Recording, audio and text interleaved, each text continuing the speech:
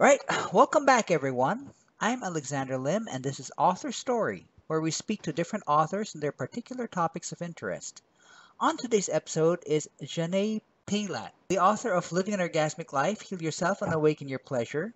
And you can check her book out right now via the Amazon link in the video description below. As for Xanet herself, she was a successful corporate healthcare executive and Broadway producer with which, on the surface, she also had a great family and home, but she found no joy in sex and intimacy until she healed herself sexually. She now lives in San Francisco and works as a certified Tantra educator, sexological body worker, and somatica trained sex coach. So, Janae, welcome. Great to have you with us on Author Story.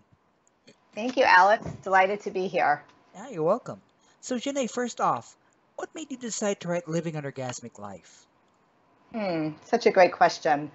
I think that I realized that there was a story inside of me that I had to write about my own experiences around my sexuality and my marriage and my upbringing and my relationships. Right. I did. It's not like I was necessarily intending to write this book. I actually did a vision board, and at the top of the vision board, the title was Living an Orgasmic Life. And then I was like, oh, I think that's actually the title of a book that I'm going to write. So It sort of happened kind of organically that way. Okay, so there was like no single aha moment when you realized, I should write this book. I think I had, I felt like I had a pretty unusual journey and transition from being a lawyer and a healthcare executive to a sex and intimacy coach. And there was a moment where I did say, yes, like this is a book. I certainly felt, and I still feel like I had an important message that I really wanted to bring out into the world, and that writing a book would be a great way to be able to put that message forth in a very sort of comprehensive way so that you could see the whole journey from the beginning all the way to where I am now. Right. Okay, great. And I know this government book, but I'd like to touch a little bit on your career path. I mean, you were full on the corporate and the stage thing, and then you became a sex coach, which is a big shift. How did that happen? It's amazing. I don't know. Sometimes I wonder myself, but really I felt like I was called to it. So, the background of my story was, yes, I was living this, amazing life in New York City, practicing law and doing corporate work with a husband and kids. And on the outside, everything looked great. But inside, I knew there were a lot of issues that I was actually really struggling with sexuality. Sex was really painful for me. So my husband and I rarely had sex, and it was really kind of a disaster for us. And it caused us, it's one of the things that caused the marriage to break apart, albeit not for a very long period of time because we stayed together for 25 years, but we were in a sexless marriage for almost 10 or 12 of those years. Wow. Which is not uncommon, by the way. It's not at all uncommon, unfortunately. Like 25% of people are in sexless marriages. When I knew when I knew I had to leave this marriage and move on with my life, and we both agreed that, it was amicable, I realized I had to take a look at what was going on with my sexuality, because I knew I wanted to be in a relationship again, and I knew that this would prevent me from being in another one. Right. And so I took a deep dive into myself, and I happened to meet somebody in New York who happened to do a little bit of Tantra. And he turned me on to Tantra and sacred sexuality. And that was a completely different experience for me around sex and sexuality, and it was very, very powerful.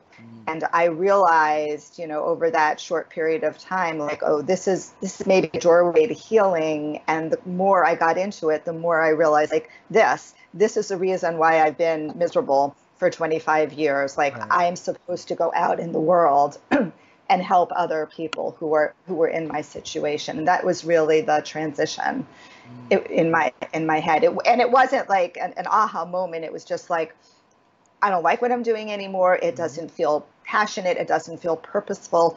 I was put on this earth to do something special. Aha, this is what it was. Right. Okay, I got that. Now, on to the topic. I mean, there's I mean, it's well known. Like, there's a lot of stuff on the internet, and there's a lot of sex right out there in the world right now that's available that can be viewed. But women still aren't living a life of, I don't know how to call it, sexual freedom. Yeah. Why would you think this is so? I think the reason we're still not living a life of sexual freedom is because of that word shame Hmm. that is, so much a part of our culture. It's like exactly what you said, Alex. It's like everything is about sex, Hmm. Right. sex sells, etc. But yet we have this cultural shame that is not our belief system, Hmm. but has been passed down from generation to generation, and this just huge discomfort around sexuality and those beliefs, that's powerful stuff that happens at a very young age, the Hmm. way in which we shame our children, and we've been shamed ourselves, and that makes us close down and not Hmm. feel comfortable with our bodies and not feel comfortable with our sexuality.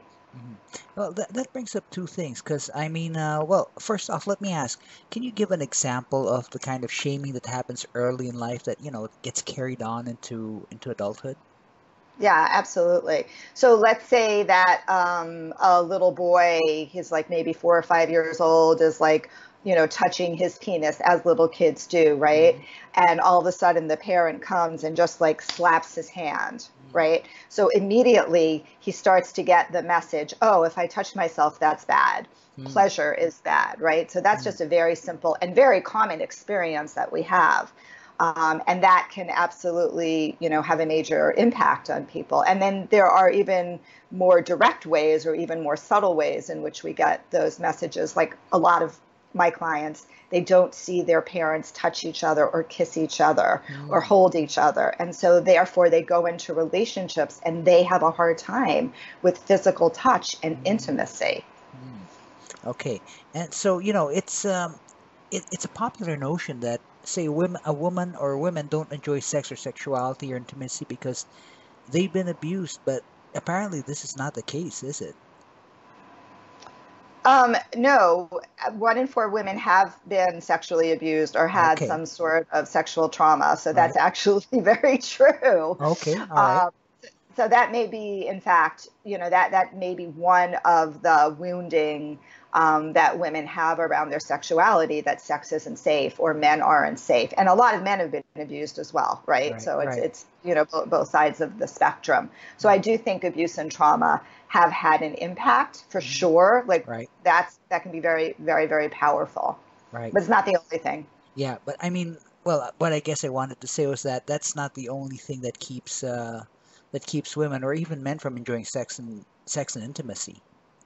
No, no, definitely not. I mean, there's all these other factors that come into play, like the messages that we received around sex, for women feeling like, they have to please their partner. Hmm. So women, a lot of women have a hard time putting their needs first. They put their partner's needs first. Hmm. Therefore, they may not get the pleasure that they want, or they're not comfortable asking for what they want, or they don't Hmm. even know what they want because they haven't explored their body, maybe because they have Ah. shame around masturbation Right. and touching themselves, right? There's a lot Right. of shame, a lot of genital shame for women in particular.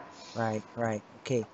All right. So, I think you mentioned that women are programmed to say no to sex. Is this biological programming, or is this, as you mentioned, influences due to society and culture?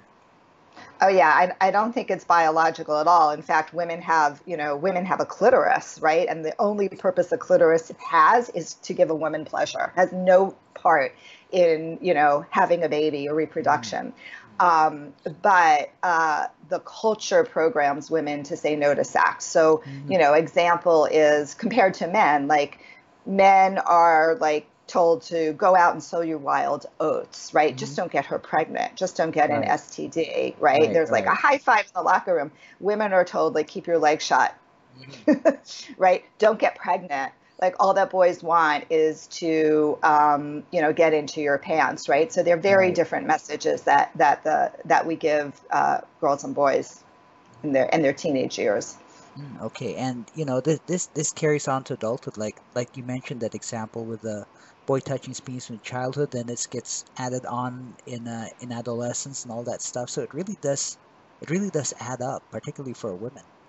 Yeah, it really does add up, especially for women, because women get so many more of the cultural messages around sex. And like, even, women will tell me, like, I've been told not to have sex, not to have sex, not to have sex until I get married. And then Hmm. all of a sudden I get married, I'm supposed to be some sexual goddess, but I have no experience. And I still feel like sex is bad and Right, shameful, right? right, Like, it's such a dichotomy to be able to go from those two opposites. right. Okay, and I mean, it's just like you're like this one way for most of your life, and then suddenly you gotta switch, and it's a big change. It's a really, really big change, and it doesn't like happen overnight. Right. There's a process of like unlayering all of the shame, and for me it was unlayering like the anxiety and Mm, unlayering the fact that I felt disconnected from my body, which is mm, another reason why women don't enjoy sex. mhm, We're so much more anatomically disconnected from our body and our mhm. pleasure centers than men are. And what do you mean by that? Disconnected from being disconnected from one's body. Yeah, so I'll give you a great example, right? So Right. when adolescent boys are going through puberty, they get erections Hmm. because you wear your sex organs on the outside of your body. So you start to associate, oh, there's a hot woman. Oh, look at that, my penis is getting erect. Right. Pleasure, Right. right? For women, like, we don't have that. All of our erectile, I call it the erectile network, is inside our body, Hmm. right? So there's not a part of us that brushes up against something for most women and Right. all of Right. a sudden starts to feel pleasure. So there's a Right. big disconnection right there, Hmm. Right. internal versus external.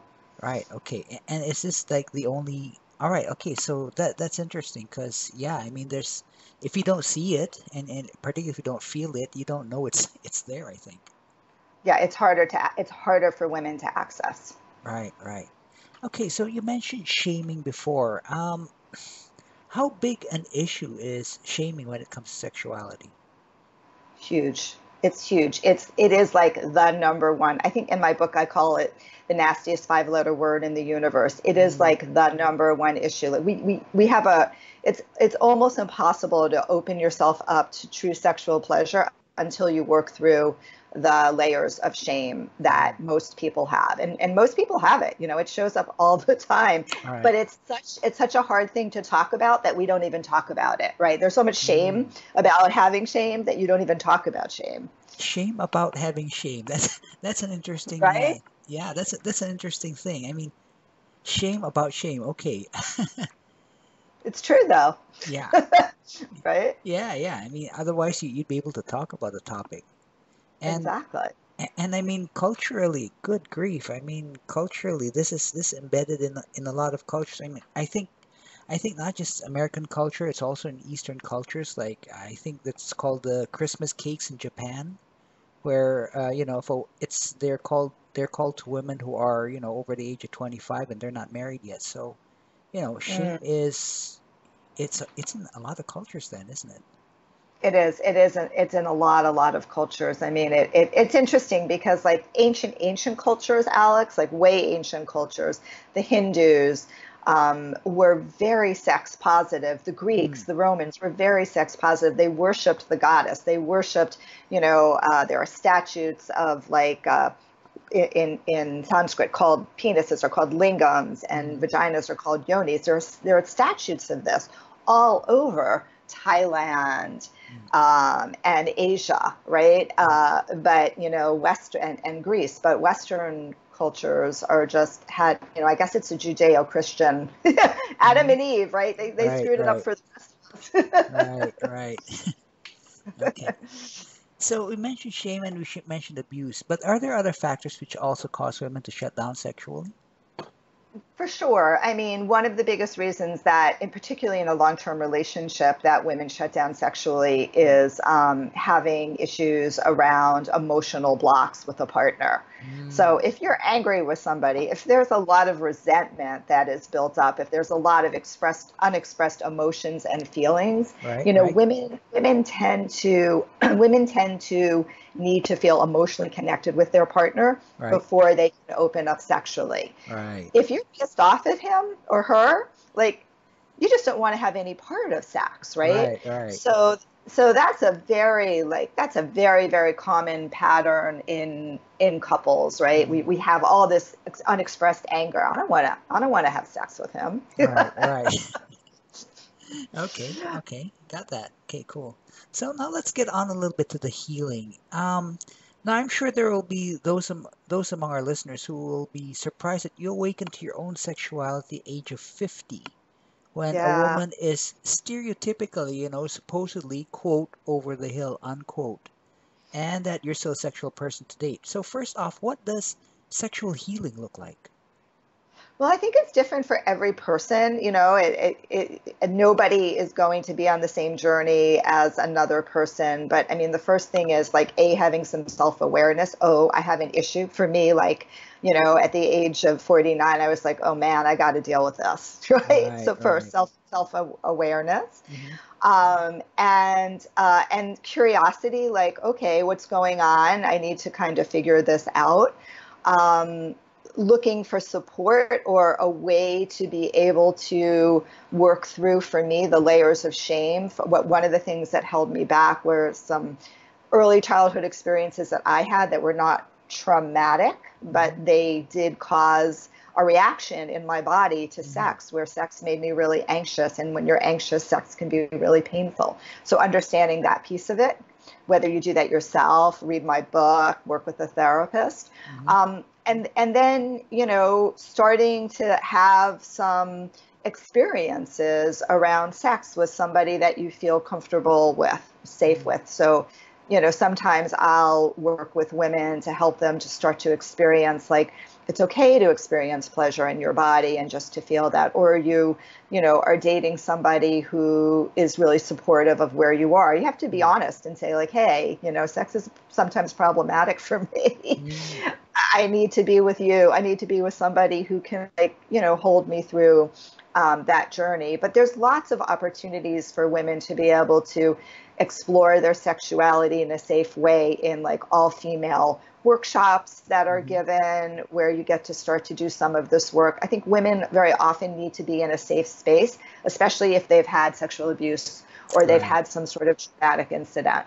right, right. So, for me, Tantra, sacred sexuality, was my doorway to sexual awakening and healing, Mm. because a lot of the principles of it worked really in my favor. I didn't have to worry about goals. I didn't have to worry about having an orgasm. I didn't have to have any performance, issues. And the partner I was working with was just like, this is just about your pleasure, Mm.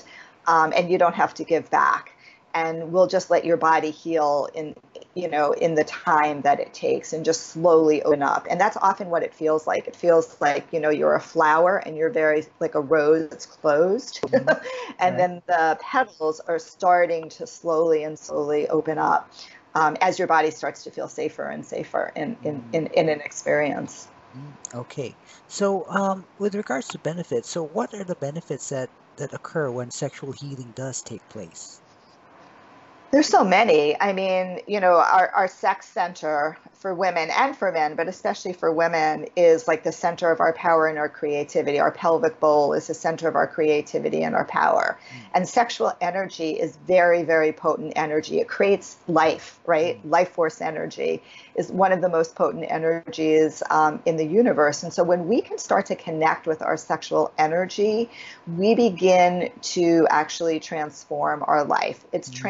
transformative, powerful energy. Orgasms are transformative, powerful energy.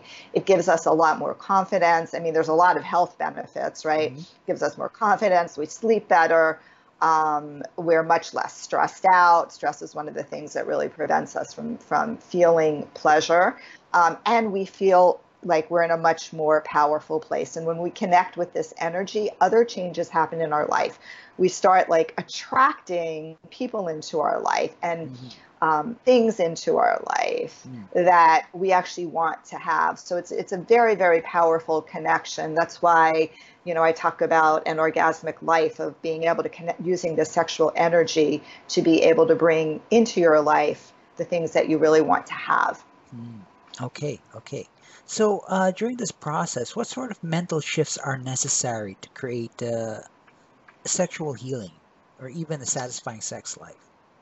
Yeah, so there's a bunch of different mental shifts that are necessary. I think, for most women, the most important mental shift is, first of all, to think about, like, redefine what sex is, right? We Mm, just talk about sex being like penis, vagina, intercourse. No, right. not true, right? Like, sex is anything that creates some sort of erotic feeling. It Mm, could just be holding your partner's hand and looking in their eyes, or having a massage, right? So there's a lot of ways in which we can have sex. mm, That takes all of the expectations and performance anxiety about having to have an orgasm or make mm, my partner orgasm mm, off the table, right? And once that is off the table, you can be a lot more present in the experience. A lot of reasons that women struggle with sexuality, and men, but especially women, is that we're in our heads.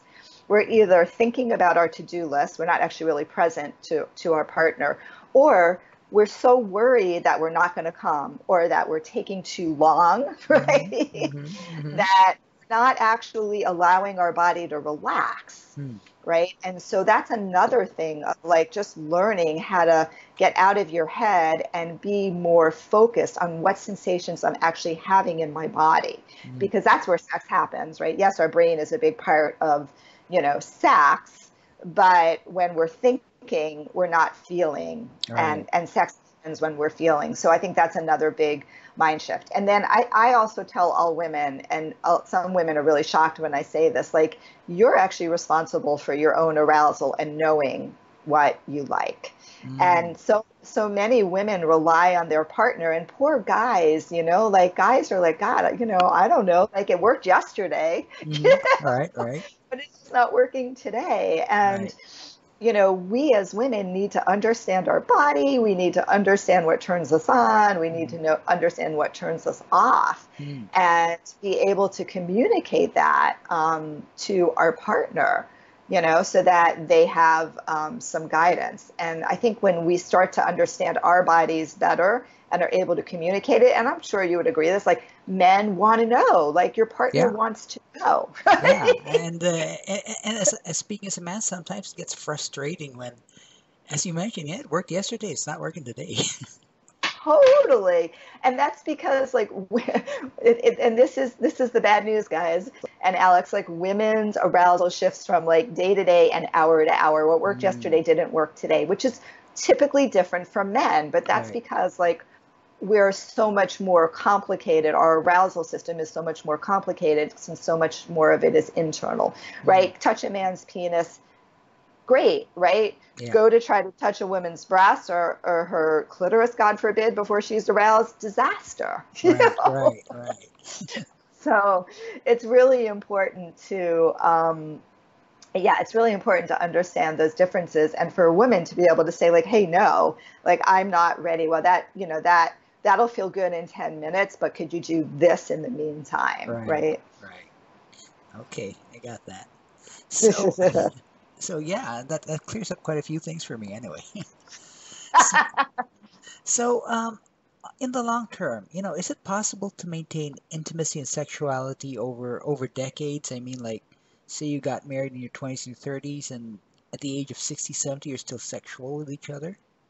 Yeah, I mean, I know couples that have done that, and I know lots that haven't. Mm, But I think what's important to be able to maintain long-term sexual relationships with a partner is, like, first and foremost, communication. Like, you got to be able to mm, talk mm, about what you like, what you don't like, what's working, what's not working.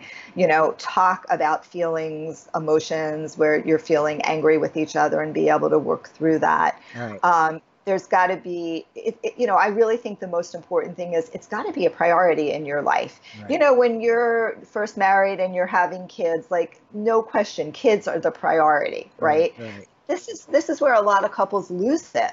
Mm, It's in the kids growing up stage, right, mm, where mm, they just stop having sex, which is what happened to me and happens to a lot of couples. So you sort of have to put it, as a couple, you have to say, sex is important. It's a priority for us. We got mm, to talk about it. We've got to make sure we put it on the calendar. mm, I mean, spontaneity is great, but it's not realistic in most people's mm, lives, right. unfortunately, Yeah, right? yeah. We got to put it on the calendar. we have to change things up. We have to be curious. We can't do the same thing every single time. We're going to get bored of each other, Mm, right? Domesticity breeds boredom. Well, the mm, same type of sex continuously breeds boredom as well. mm, So making it a priority, being curious, being, exploring new things, changing things up, exploring fantasies and role plays, and being willing to push your edges, all are what allows a couple to continue to be able to stay sexual. mm. It's Okay. putting attention to it. Right. Right. Okay. Okay. And Got that. All right. So, let's say you came across someone who's realizing, what the heck kind of sex life or lack thereof do I have right now? Or maybe even you came across a guy who's wondering how to help his female partner with regard to sex, so to speak. And hmm you had only enough to time her or him one thing about how to do so. What would be that one thing you would say? Oh, that's easy. Slow down. Slow Just down. slow down. Slow everything down. Things move too fast. Women take 30 to 40 minutes to get sufficiently aroused. That's the truth, right? And Mm, most people only have like 10 minutes of at most of foreplay. So mm. slow everything down. All right. So really just take the time. Take the time and slow it down, because you'll build up tension, right? If you go slow, you build up desire and you build up tension. If you go Mm, slow, you're teasing your partner. mm, And one of the things that makes great sex is tension, mm, right? Tension, where however it's coming. So going slow allows you to build up that tension, like, oh my God, like when is it going to happen? When is it going to happen? He's going so slow, but your body is actually craving. And that's one of the things that really helps a woman get to her arousal, is mm, for her desire to kick in. And that happens when you can slow things down. mm. Okay, okay, cool. So, Janae, in the last few minutes of this interview, are there any last words of wisdom you'd like to share to inspire our listeners? Yeah, I think I'd like to say, like, if you're struggling with sex, like, don't give up. Don't think that you're broken. So many people and women feel like they're broken. You're not. That Mm-hmm, there's help out there for you. mm-hmm, I'd also like to tell people to really um, appreciate what you do have, mm-hmm, mm-hmm, right? Like we're so focused on what we don't have. Appreciate what's working in the relationship and mm, nourish those part of the relationship, rather than feeling like you're opening up a Pandora's box, right? mm-hmm. Right. Um, and I also want to say, like, be really curious. Like, there's so many different ways in which you can engage with a partner sexually. So be open to lots of different possibilities. One of the things in my book is there's probably 25 different exercises, right, practices, little things that you can do to yourself or with each other. Like, explore them, have fun with that. Mm, You know, make sex fun and enjoyable. Sometimes it's like intensely emotional and passionate, and sometimes it's like, yeah, we want to have a quickie in our closet. Do it. right. Right. Okay, cool. Fantastic. So, okay then, thanks very much for those last words, and definitely we should try that out. Yes, for sure. Yeah, for sure. So, in closing, then, the book is Living an Orgasmic Life: Heal Yourself and Awaken Your Pleasure. The author is our guest, Xanet Pailet, and you can find her book on Amazon. So, Janae, thanks very much for being on Author Story. It was very informative. Thank you, Alex. It was a lot of fun. All Thanks for right. asking great questions. You're welcome. You're welcome. So, everyone, go ahead and check out Living an Orgasmic Life and go ahead to subscribe to our channel as well. So, I'll catch you all next time on Author Story Weekly Interviews with another interesting topic and another great author.